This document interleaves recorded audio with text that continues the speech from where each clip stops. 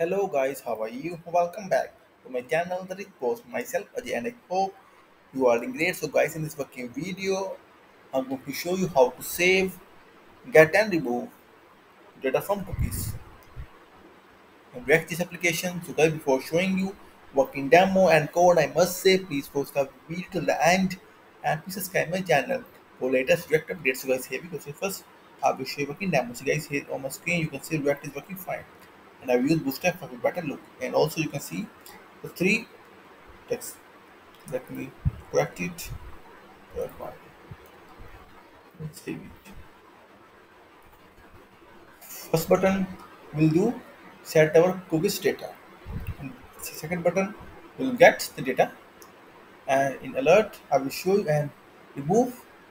We will delete the cookies data. And guys, the one more benefit is that you can share the data between components with the help of cookies as well. I will show you.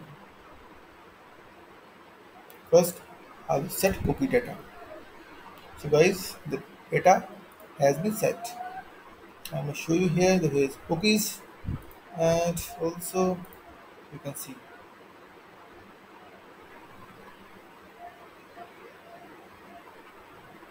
token value has been set.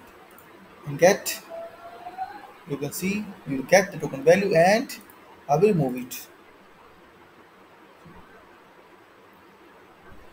Token value has been removed as well. Again, I will get it and define, and again I will set it, then get, and then remove. I will show you when I removed it inside there. I cannot show the value because I have removed. Guys, also we can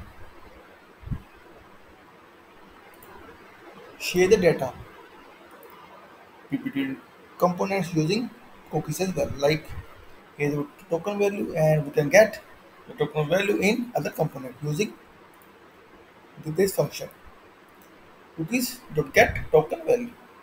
Very simple. So have you seen how to remove, set and get the values with the help of cookies in React application? So guys, if you will have any kind of query, session requirement, then feel free to comment on this video. Also, please contact me via my blog. I will share all the details in this video description, guys. And then I must say thank you for watching this video. Thank you. Have a nice day. Take care. Bye bye.